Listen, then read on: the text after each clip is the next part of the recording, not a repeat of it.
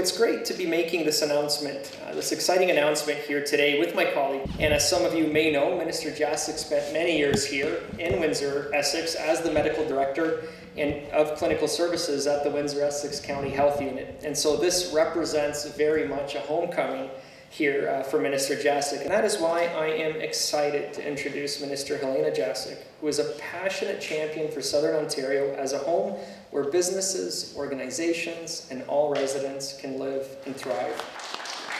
For me, it's great to be back in the Windsor area, a community that, as you've already heard, is near and dear to me.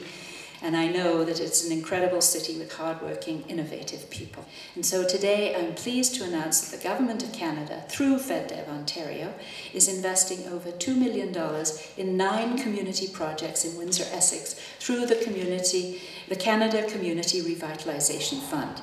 Micmac Park will look forward to 2 full-size outdoor basketball courts. Micmac Park is one of the City of Windsor's major regional hubs that serves not only the surrounding community members, but also attracts thousands of tourists every year to major sports amenities. There will also be more than 700 meters of off-road cycling infrastructure added to Malden Park. These additional up and down, intermediate and advanced trails will again serve not only the residents of the City of Windsor, but will play an important component in the upcoming Can-Am Police Fire Games.